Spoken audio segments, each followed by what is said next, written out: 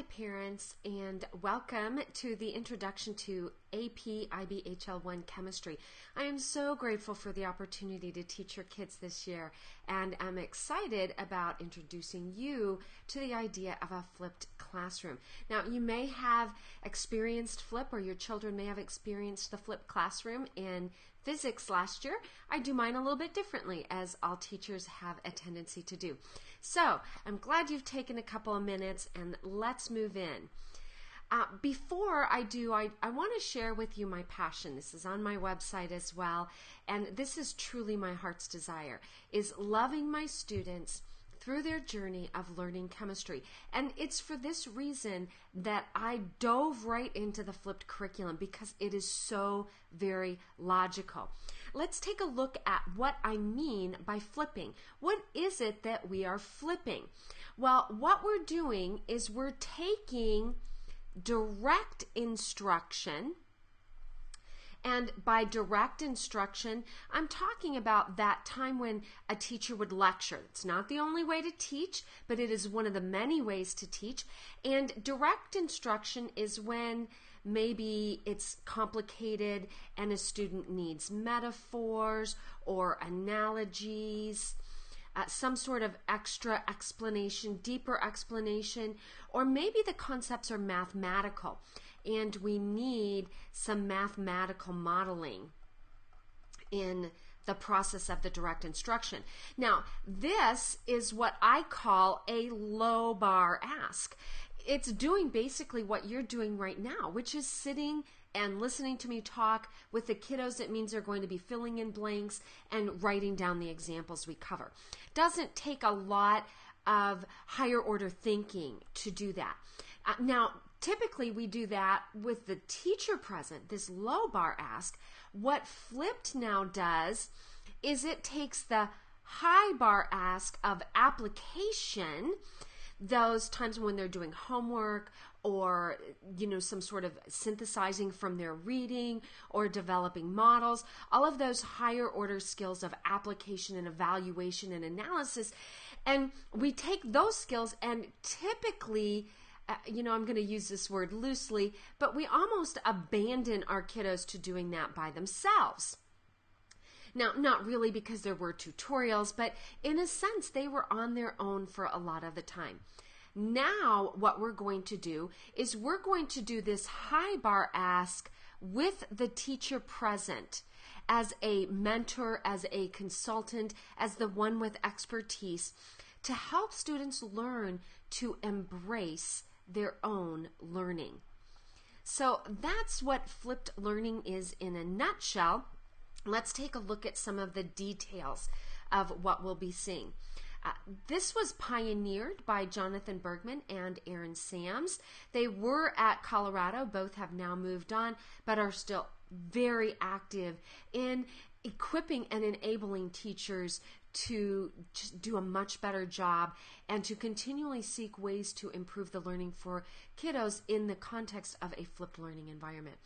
I love this quote. They say, "We think the key is for students to identify learning as their goal instead of striving for the completion of assignments."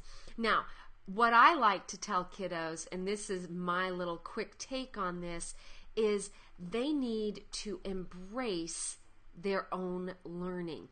That doesn't mean that they're all by themselves. It means they need to take that responsibility and that initiative for their own learning.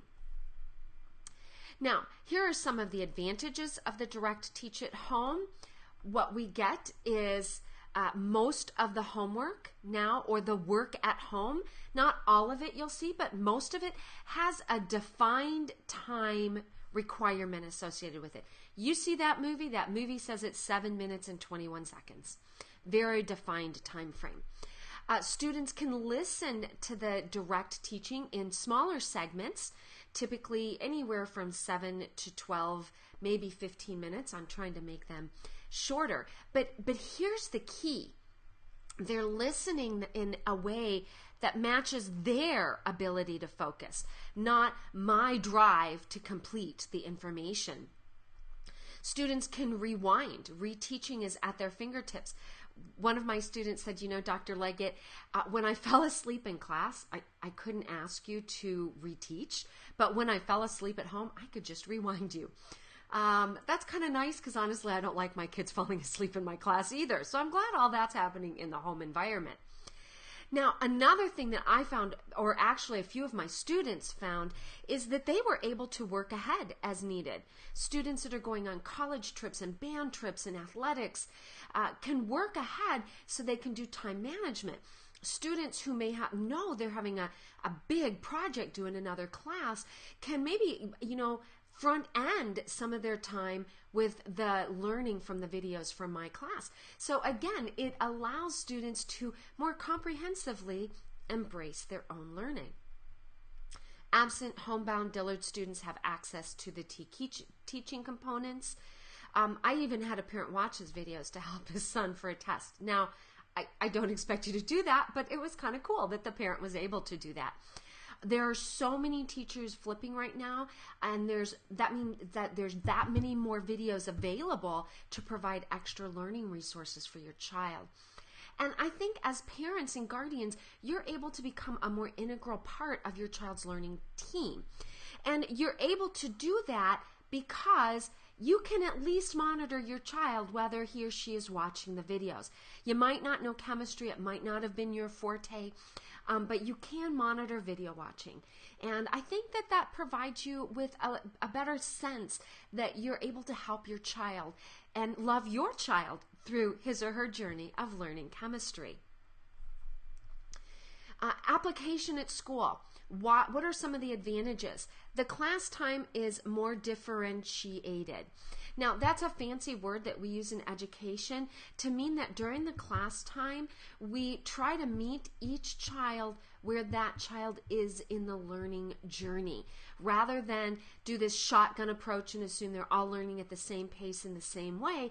We're able to walk around, and I'm able to walk around and think about where each child is and find the child to be available for that child when that child hits road bumps. And it's instead of just forging through my lecture. Less time is spent on concepts that kiddos readily grasp, and that frees up more time for the more difficult application skills. More time is available for struggling kids. I talk to almost every child on a daily basis now. That wasn't the case before. I'm walking around, I'm on my feet, I'm checking progress, I'm making myself available, and I'm having conversations and touching base with each and every child. And you know what? I love that positive, interactive environment of the teaching. And it's interactive, not just between myself and my students, but students to students. I see so many students helping one another.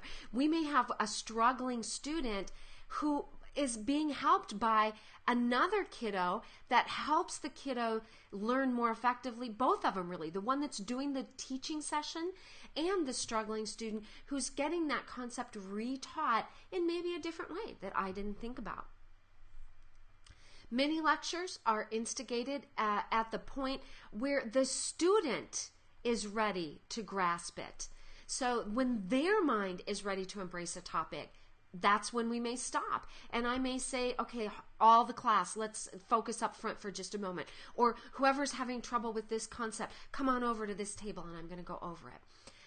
It frees up more time for me. It's giving me a chance this year, especially my second year into it, to be more creative and more specific in my design in terms of designing learning opportunities that are fixed on or focused upon the actual learning objectives. And as we mentioned, students can collaborate. I hope you can see I'm pretty excited about this. Now, what can you and your kiddo expect out of the class? You're going to be watching some videos of the direct teaching prior to class. Now, I know this is going to sound like a lot, but be patient. It's a great time exchange for your kiddos. For the AP IB class, it's about 45 minutes worth of videos. They're broken into tiny chunks so your child can plan his or her time, but it is roughly 45 minutes. Again, be patient. It's not as much as it seems. For my pre-AP kids, it's going to be 30 minutes or less. for the pre-AP kiddos. For both classes, I provide notes on my website and or print them for kids depending on their needs. But I'm going to be honest, there is a distinct advantage to taking notes on paper, preparation for college especially. But I do want to forewarn you, this does take the child a little bit longer to take notes that way. But it's definitely an option that I encourage and accept because I do think it has some great learning associated with it. I want to point out that students are not expected to master the material from the videos. The videos provide a foundation and a framework from which we can begin our application and analysis and the higher level thinking. And they need it there because we will point to it, we will reference it extensively while we're working on the class, what is now the classwork. Students will still have to do pre-labs at home. They are still going to have to do their lab reports at home, and they're still going to be studying for tests at home. Although I did find that because this is paced so well, there was less cramming the night before a test, which I think is a huge win for the kids. I will say there are some students who won't use their time wisely. Embrace their own learning. It's something that the child has to learn. And in those cases, they may have to finish up work at home. And I do have progress checks every day, and I will certainly be touching base with you if it seems to be a habit for some of your kids. There will typically be in the classroom a content quiz. Notice that these content quizzes are after the videos and the application. Remember I said they're not expected to master the material. Okay? After these content quizzes, they will be provided with approximately 70 to 85 minutes of class time to work on the application. Now, what that means is about a 2-to-1, more than a 2-to-1 ratio time in their favor. For one, remember, I sent home 45 minutes of work. I'm bringing into class something like 70 to 85 minutes. And not only that, because I'm available to help and they're not seeking help from friends, less time is lost. So that homework time is really gathered is more than 70 to 85 minutes. We really have a bigger gain than that because they're not frantically calling friends at 11 o'clock at night. In fact, a parent emailed me and said, man, so you mean my clueless student is not going to be calling other clueless friends at 11 o'clock at night looking for help on homework? And that's the goal. If they're using their time wisely in class, I'm there to help them when they get stuck. And so again, that 45 minutes may seem like a lot, but hopefully you see it's a definite win in the time favor for your kids. They still have to do those other things I mentioned, but it is still a much more effective and efficient way for your kids to learn. Just to give you an idea, I saw my averages increase about 2 to 3% compared to the previous year's test. And here's what's really important. The median increased anywhere from 5 to a couple of tests, 8%. And it's because some of the low B students are the ones who get real discouraged. And this method helps them work through that discouragement. My kiddos loved the way I do flipped. 95% of my students preferred the flipped approach to learning. If you have struggles with technology, I'm there to help.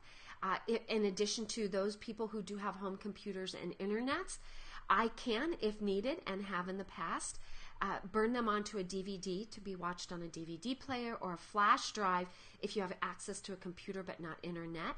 Many of my kids watch them on phones. You definitely want to have a pretty extensive data plan for that, but still.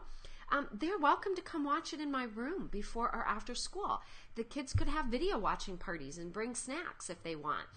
Anything we can do to be creative. The library is available. If you live in an apartment, many apartment complexes have a couple of computers available, or they can make plans to go to a friend's house. There are a lot of ways we can make sure your child can access the direct teach piece, which is now done at home. I know this has been a little lengthy, but I hope it's been thorough. That's probably why my videos are 45 minutes, because I try to be as thorough as possible. Now, if you have more questions, I would really love it if you would email me. Of course, you can call me, but I'm going to be honest with you. Sometimes I don't see that light blinking on the phone, but I respond really quickly to email requests. And then if we need to set up an appointment or a phone call from there, we can. So again, thank you so much for allowing me to love your child through his or her journey of learning chemistry.